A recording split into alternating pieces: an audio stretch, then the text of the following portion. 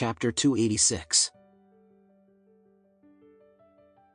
Alex waved his hand as he said, "Okay, don't worry. Just make sure to help me whenever I ask for your help in the future. I will not forget your contribution." Stephen quickly replied, "I will never let you down." When everyone saw Alex giving the magical pill to Don Stephen, they were all shocked beyond words. Even though Don Stephen had a reputation as one of the top mobster bosses in Oris Hill, he was nothing to them. Hence, they could barely believe that Alex would not hesitate to give someone as insignificant as Stephen the pill simply because they knew each other. Alex really treated his own people very fairly. Stephen continued kneeling in front of Alex as he wept. "Mr. Anderson, I really did not expect someone like you to even think of someone as insignificant as me at all. I am truly very grateful for your kindness." Alex smiled before he replied, "Stephen, to me, everyone in this world is equal.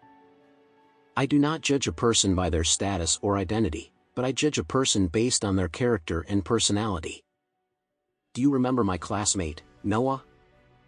In terms of status or even strength, he is definitely more inferior compared to you and your brothers. However, when he was lying in the hospital and could not even commit suicide, I still helped and protected him. Why? Simply because he is my friend. If you are my friend, no matter how low your status or identity is, I will never forget you." Stephen's heart trembled, and he could not stop the tears from rolling down his cheeks. He choked as he said, "Mr. Anderson, I will do everything to the best of my ability for you in the future." Alex placed the pill in Stephen's hand before saying, "If you follow me, you have to understand that you don't need to be the greatest person in this country. As long as you do everything for me sincerely and with all of your heart, I will surely protect and look out for you for the rest of my life." Alex meant what he said. He had endless wealth. He had tens of billions in cash, and his company was worth hundreds of billions of dollars. Moreover, in terms of strength, Alex could rely on them to give him extraordinary skills and strength.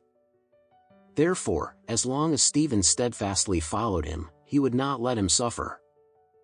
Alex's words made everyone present have even more admiration and respect for him. They were determined to follow after Alex with all of their hearts. At this time, Hazel took out a smart bracelet key before holding it out to Alex. "Mr. Anderson, this is the smart bracelet key for the Bugatti Chiron Atlantic Special Edition that I have already ordered for you. You can pick up the car at the auto showroom when it is officially launched tomorrow."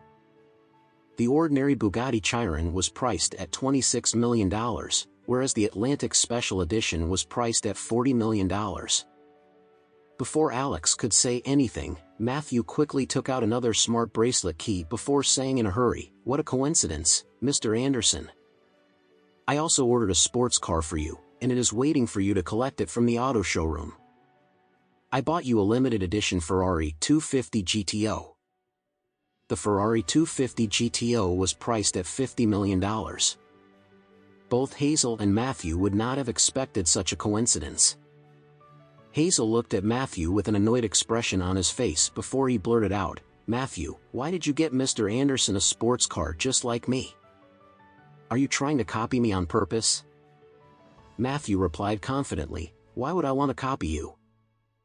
I simply thought that Mr. Anderson should be driving the best sports car in town. That is the reason why I specifically ordered the Ferrari 250 GTO for him." When Paisel saw that both of them were giving gifts to Alex one after the other, he quickly took out a yellow sandalwood box and placed it in front of Alex. Upon opening the box, there lay a very beautiful pair of vase made of porcelain. Paisel told Alex immediately, "Mr. Anderson, these vases have been handed down by my ancestors ever since the Ming Dynasty, and it is one of my favorite antiques. I want to give this to you today, and I hope that you will enjoy using it, Mr. Anderson." When Faria saw everyone else giving gifts to Alex, she did not dare to fall behind since she had already received 2 magical pills from Alex. Therefore, she quickly took out her checkbook and wrote a cash check before offering it to Alex. "Mr. Anderson, this is a cash check for $120 million. Please accept this as a small token of my appreciation.